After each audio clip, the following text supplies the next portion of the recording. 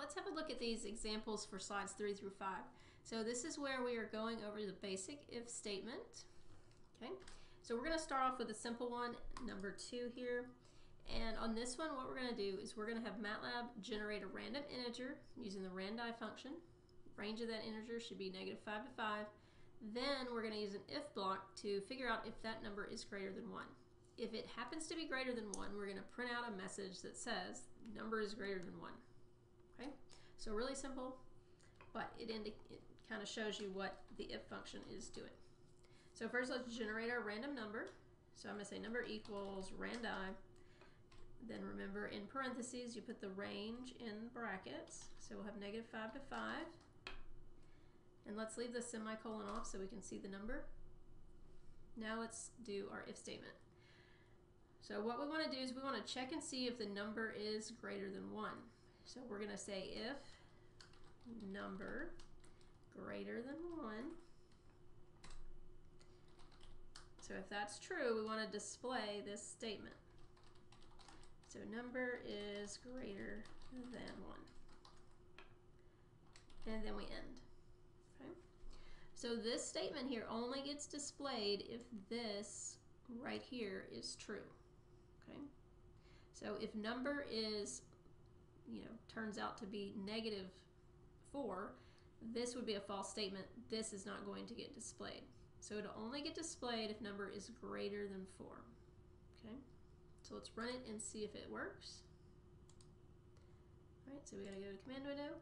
So our number that was generated is 3. That's obviously greater than 1. So that was a true statement. So it displays number is greater than 1. Okay, so you could keep running this and wrong window and seeing what you get. Okay, so you could run it again. Maybe we'll get something different this time. Now we got 4, so that's still greater than 1. And let me move that over. Let's do it again. All right, so this time we got number equals 4. Okay, so that is not greater than 1. So that ended up being a false when it did the test. So it did not display that statement, because if it gets a false right here, it's going to immediately jump down to this end line. So it'll skip over whatever you have in between this first line and this end statement. Okay, so let's go to number 3. On number 3, what we're going to do is we're going to create a temperature conversion script. It's going to convert over from whatever temperature you put in over to kelvins. So our script is going to ask the user to input a number for the temperature they want to convert, and then they also need to input the scale that that temperature is in. So are they inputting a temperature in Fahrenheit or Celsius? Okay. Now, since they are telling us Fahrenheit or Celsius, that would indicate that's probably going to be a letter that they will be typing in. So we got to keep that in mind when we make up our input statement. All right, so first I'm going to switch to format long G. You don't really have to do that. That's just the format I typically like. Then I'm going to put temp equals input, and then now enter the prompt. So enter a temperature. I gotta spell temperature right. In Fahrenheit or Celsius.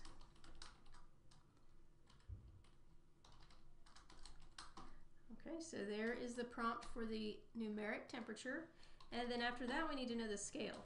So I'm going to call that scale.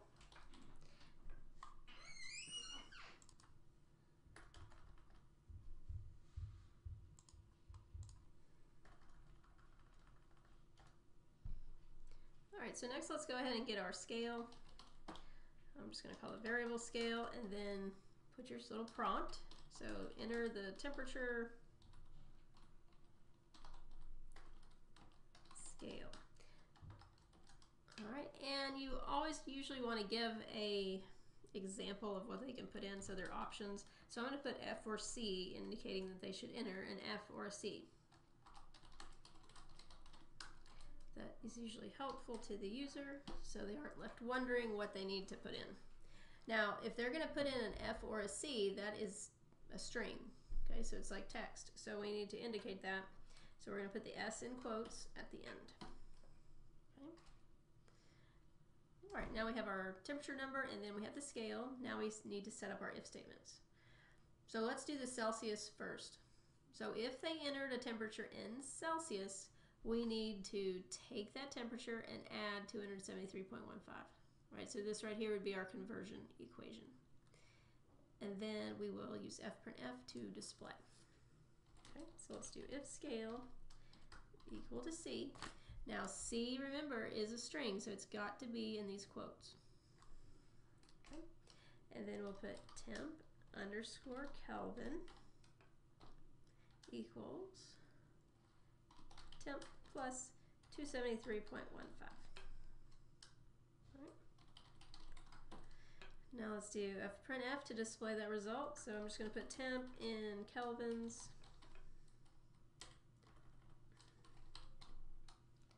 And then equals %.2f. And I'll put /n to move that cursor down, and then quote. The variable that goes in there is temp underscore Kelvin. Right, so that's the end of that if statement. So we put in. Now we do the same thing for Fahrenheit. So if scale is equal to F, whoops, no parentheses. Now our conversion that I'm going to do, I'm going to go to Rankine first and then to Kelvin. So I'm going to do the temperature plus 459.67 and then divide that by 1.8. Okay, then we'll use fprintf to display our result. All right, so for Rankine, we're going to have temp plus the 459.67. And then following that, we'll convert over to Kelvin. All right, so Kelvin is going to be that Rankine temperature divided by 1.8. Okay. And then finally, let's do fprintf. So now we'll just say temp in kelvins is equal %.2f. Okay. Again, /n, close that quote, comma, and then the variable we need is temp underscore Kelvin. Close the parentheses, and we're done with that, so hit end. All right, so let's run this, see if it works. So here's our prompt to enter a temperature in Celsius. So I'll just do 100, or Fahrenheit. I've got a typo here. So we run that, and then it wants the temperature scale. Okay, so I'm just going to put C. Okay, so now when you hit enter, notice what it does. It takes that temperature, which was 100, added 273.15. Okay, and that is exactly what we told it to do right here. Okay, so it went through this block because it checked the value of scale, and it was capital C. So this is a true statement. So it went ahead and performed these tasks right here. Okay. So now let's run it again. We'll put in Fahrenheit this time. So let's just do 100, and then we'll do Fahrenheit. So put in capital F. And obviously I have a typo in here, right here. We need to put an N here. There we go. Let's run it again so we don't get that error. So do 100 and then capital F. Now we don't have an error. So now if you do 100 Fahrenheit, then what you get in kelvins is 310.93. Okay. So what happened is it found that capital F, right? Scale was equal to capital F. So this is true. So it's going to go ahead and do these 3 lines of code. Okay. So when it hit this first if statement, it checked to see if scale was equal to C. It obviously wasn't equal to C, so it immediately jumped down to this end and then proceeded on down to the next line of code. Okay. Now one more thing I want to show you. Let's enter 100 again. And this time let's enter lowercase f. Okay, so it didn't do anything that time. And the reason for that is because we only had capital F in here. Okay, that was our only option. We didn't allow for a lowercase f because remember MATLAB is case sensitive. So capital F, lowercase f, 2 different things. So the way that you have to get around that is to enter one of those OR statements. So that's the bar. So you just put or scale equal lowercase f. Right? So now it will allow for either of these letters, right? Capital F or lowercase f. So if we run it again, we're going to get 100. Then let's put lowercase f, and now it gives us our temperature again. Okay? So that's how that works. And coming up in another video, we will figure out how to simplify this a little bit. All right, next thing, number 4. Number 4 is going to use the quadratic equation, right? Everybody's favorite. So we're going to check to see if a quadratic function has repeated roots. So repeated roots are where you would have a root at the same location. And remember, a root is basically where your function crosses the x-axis. Okay. Now, if we have this expression, the ax squared plus bx plus c equals 0, those repeated roots are going to occur if b squared minus 4ac equals 0. Okay. So essentially, if you think back to the quadratic equation, this is the formula that's underneath that square root. Okay. And obviously, we don't want to divide by 0. Okay. Because the quadratic equation has a in the denominator. Now what we're going to do, we're going to have the user input values for a, b, and c, and then we're going to display a message if the roots are not repeated. Okay? And it'll also display a message if they are repeated. And if they are repeated, it gives us the value. Okay?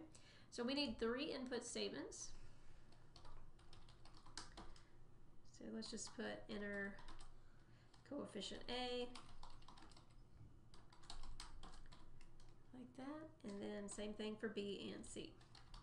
So just add those prompts.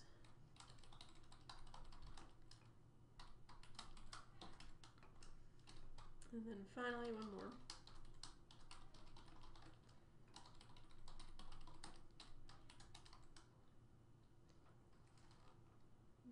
Put an extra d in here. Let's keep it the same. And I spelled it wrong. There. Now it's the same. So this will give us a, b, and c from the user.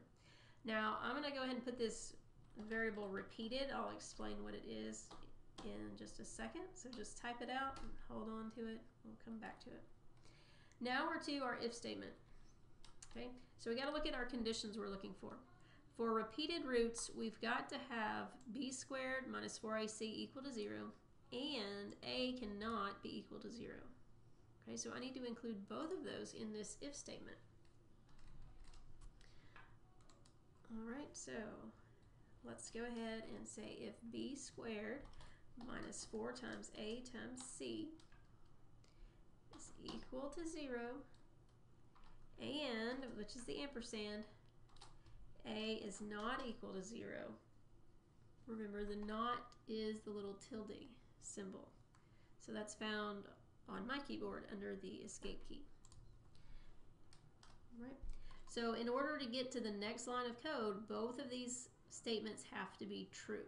If either one of these is false, it will not go to this next line. It will immediately go to our end statement. All right.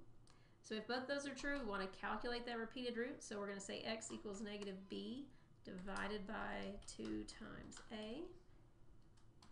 And then let's do our repeated root print out. Okay. So let's use fprintf, and we'll just say the repeated root is, and I'm going to put %.4f.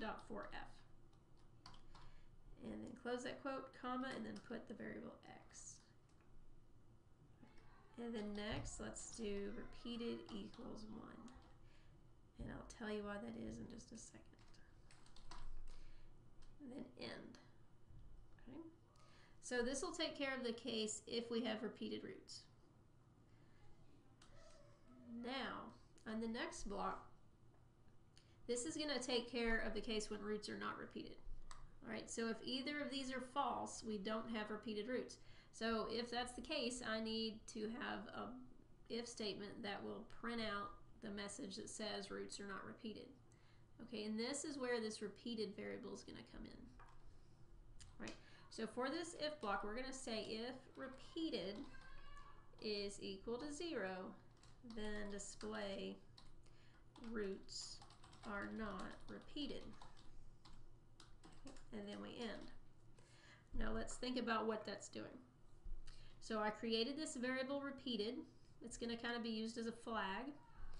And repeated is going to stay equal to 0 unless I come in here because I have a repeated root.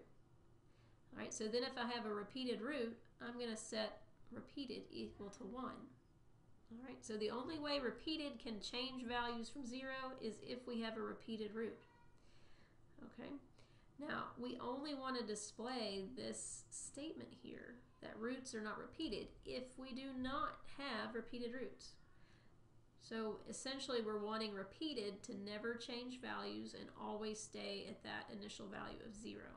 Okay, so if repeated has never changed values and is still equal to 0 when we get to here, that means roots are not repeated. Okay, so that's what that repeated flag is doing. It's just being used to tell us whether or not we already calculated repeated roots or not. All right. So hopefully that makes sense, and hopefully you kind of understand what if statements are doing now.